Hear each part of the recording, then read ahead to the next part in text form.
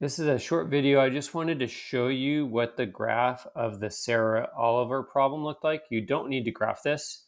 We see Oliver, and Oliver's graph is proportional. It's linear and passed through the origin. And then we see Sarah's graph. It's non-proportional, but it is linear.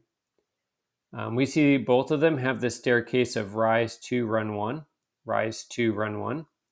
And if we go over to Sarah's rise 2, run 1 as well. Also notice that when I graph this, and again, you don't need to graph this, you're just kind of looking at it. When I graph this, I did not connect the points. And remember, we were asking ourselves, should we or should we not connect the points? So can we have part of $1? And the answer is yes. So we might think, oh, we should connect these. And then we go down here. Can we have part of a bag of popcorn? We cannot. So for that sake, we are not connecting these. So if it fails for one of these labels, by default, we can't connect them.